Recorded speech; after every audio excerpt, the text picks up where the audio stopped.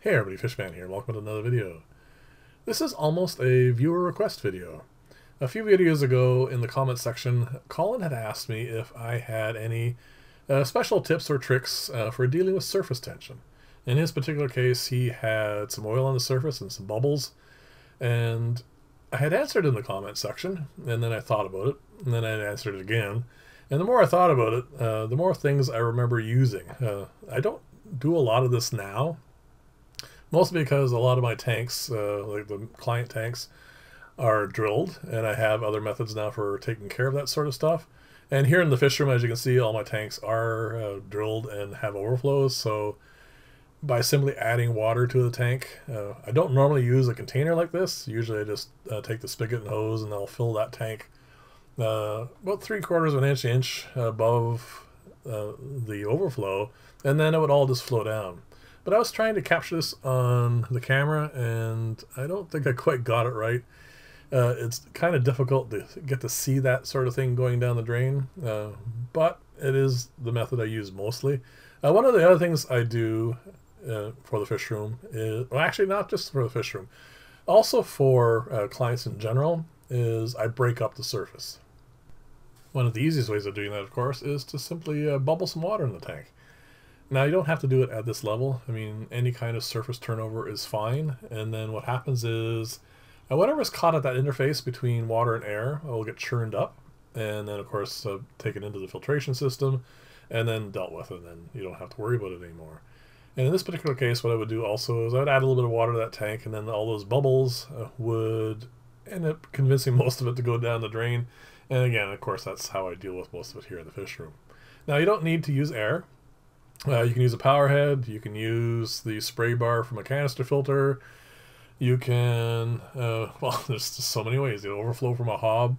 Any of those things are perfectly fine for dealing with that sort of stuff. Now, I don't really get a lot of surface tension in my tanks, especially these established ones like this, but I do get it in new aquariums I'm setting up. And unfortunately, as I was thinking about this, the 3 new tanks, the ones I'm doing for the plant growth experiment, they are at that point where that sort of stuff does show up a little bit.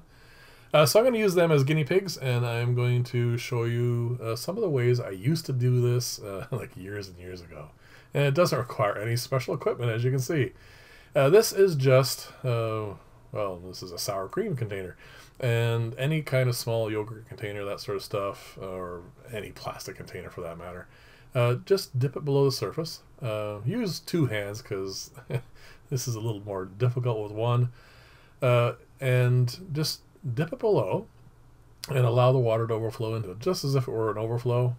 And as this progresses, you'll see I'll get a little bit more of a hang of this.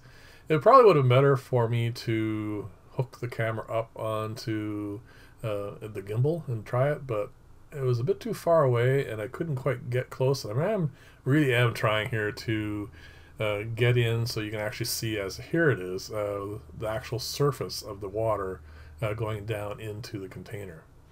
And then all you need to do in this case, like if you have a few extra bubbles that are, you know, up against something, just use your finger to move them out of the way, get them more into the center of the tank, and then again, of course, just dip in and let it go over. This is a really easy way to do it, and it is something I actually have done so many times. Like, I actually couldn't really tell you how often I've done this, because it is something that's really good for dealing with that kind of thing. Now, it is not the only way, but what I want to do here before I deal with all the surface tension, I'm going to try again to show you what to look for. This tank here is the soil one, and usually it cooperates really well in demonstrating this, but not today. I tried it the day before this, and it did really well.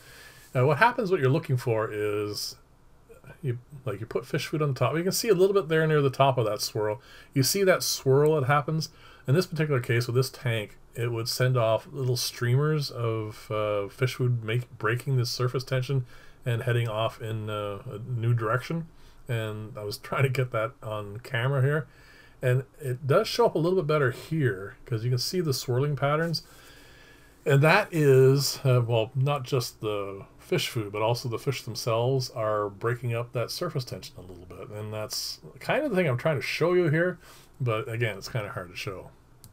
Now this is the first tank again, and I've already done a little bit of skimming on it, and I actually went back and did a little bit more. And as you see, as the food goes in, it just sort of fans out. It doesn't do that same swirling pattern. Again, it's not showing up as well as I had hoped, but it is an indicator. If it just sort of spreads out evenly, you don't really have much in the way of surface tension. Now for this particular method here, I did hook up the gimbal, and you can see why I'm not using it for filming, trying to get the film itself, but I needed two hands for this.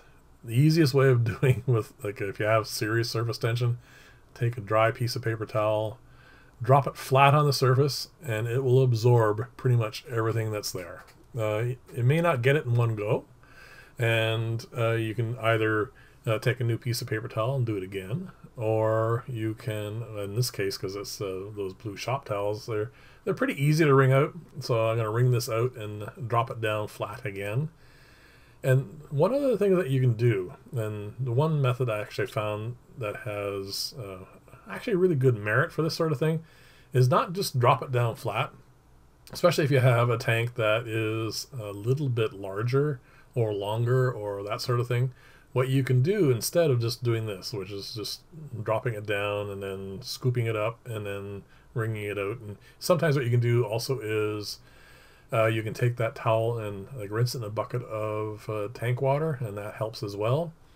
The other way of doing it, the one I found that I tended to do a lot, like I said, for clients' tanks that were larger and you actually had some serious surface tension, is I would take that piece of paper towel and I would dip it in at one end, like one end of the tank, let it trail there, and then I would drag that across the surface. So like a third of the paper towel, you'll see here in a second, is below the surface, and I drag it across and then drop it down at the end, and then of course do the scoop method.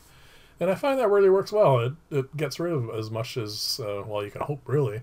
And actually the tub and the paper towel methods are probably the two best ways of doing that.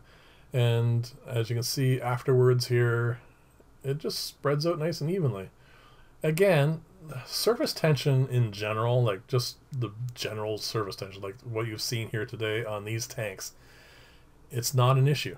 In some cases, it's kind of a bit of a benefit, because if you're trying to grow plants, ones that are a little harder to grow than the ones I'm growing here, a little extra surface tension does cut down somewhat in the gas exchange at the surface, so you'll have a little bit more carbon dioxide in the tank.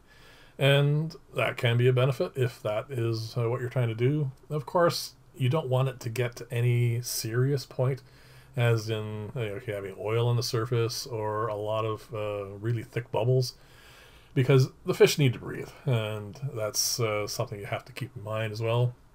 But like I said, a little bit of surface tension, not a problem, and hopefully these methods, Colin, I think the best one for you would be the paper towel method, because it does really absorb, especially stuff like oil and whatnot, and that should work well. So I hope you guys enjoyed that.